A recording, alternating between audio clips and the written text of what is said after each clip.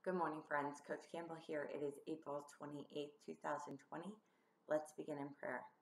In the name of the Father, and of the Son, and of the Holy Spirit. Amen. God, let me play well but fairly. Let competition make me strong but never hostile.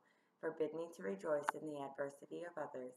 See me not when I am cheered, but when I bend down to help my opponent up. If I know victory, allow me to be happy. If I am denied, keep me from envy. Remind me that sports are just games. Help me to learn something that matters once the game is over. And if through athletics I set an example, let it be a good one. Amen. In the name of the Father, and the Son, and the Holy Spirit. Amen.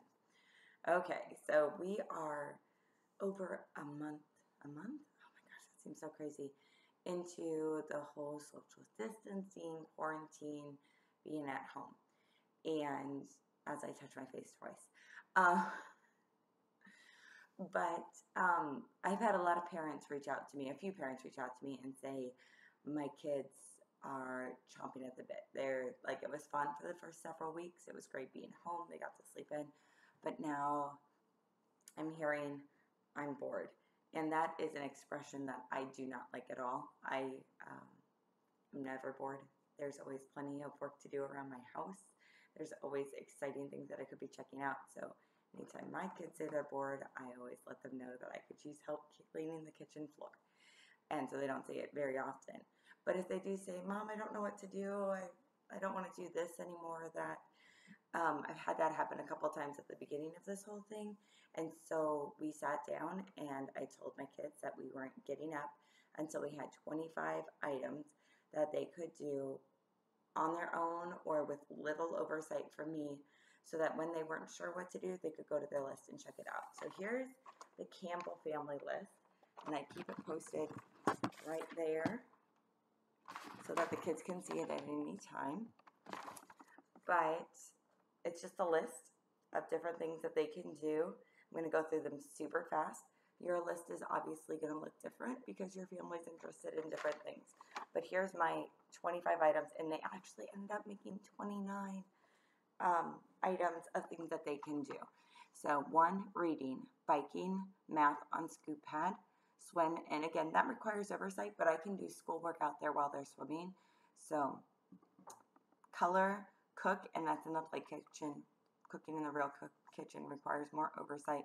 Play with Rhino, who's our guinea pig, or our dog. Walk, dance, do their hair, do their makeup, Nerf gun fights, skate, scooter, write letters, create plays, Legos, pray, FaceTime friends, again in the same room as what our policy is, but you probably have your own policy. Bake, watch documentaries, and I would recommend being in the area just so you can kind of keep eyes on what they're watching, but that's, again, me personally.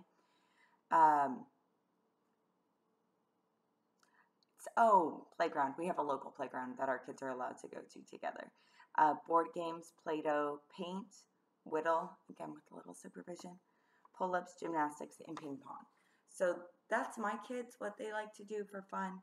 I suggest, if you have a problem with kids not knowing what to do, coming up with a list, because I think sometimes, even for us grown-ups in this time, we're like, we can get our thinking can be very focused. And we have a whole big world that's still available to us within our house, within our tiny community, whatever it may be that you have access to.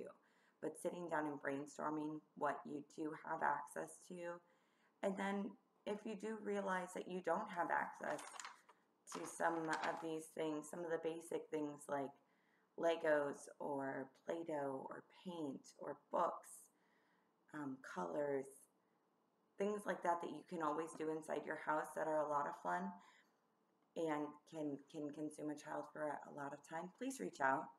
I know that I'm happy to share any of those items that we have, and I would guess that a lot of people around you might feel the same way.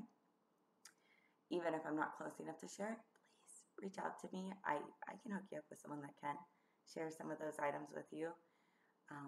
So lots of fun things to do. Think about what's fun for your family and maybe write them down.